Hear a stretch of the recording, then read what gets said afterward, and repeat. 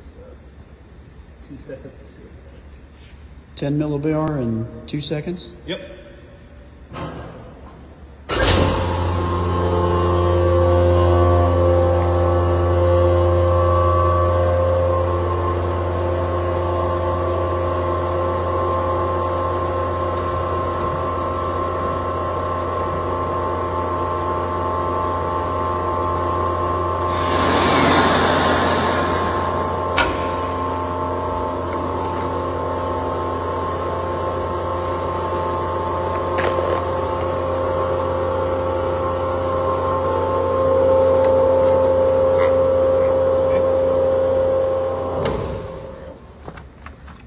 Well, that is tight.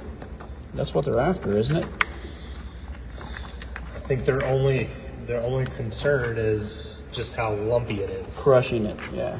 Well, not crushing No. it. Just when you palletize this, they're all going to be unstable. Palletizing. But as far as residual O2 level, this is going to be better because we pulled out 99.9% of the air.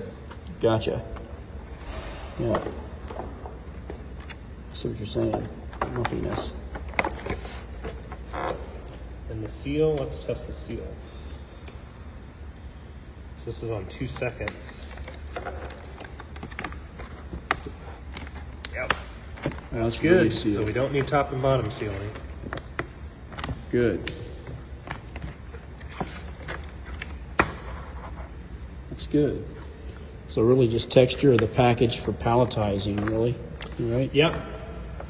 So my thought was either could you make a rectangle shaped jig that you put the bag in, the jig, fill it, and then put the jig and the bag, flip it in the chamber. Most of the powders are going to stay in that jig, so it's in a rectangle shape. And then you pull the vacuum, and instead of this, you end up with a brick. A brick, yeah.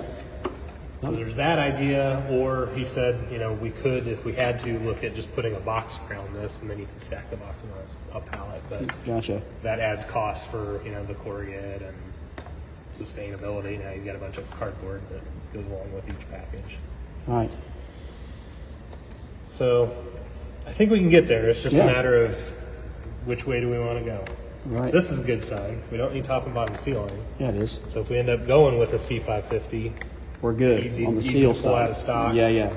Add a slanted insert plate if they want to, and roll.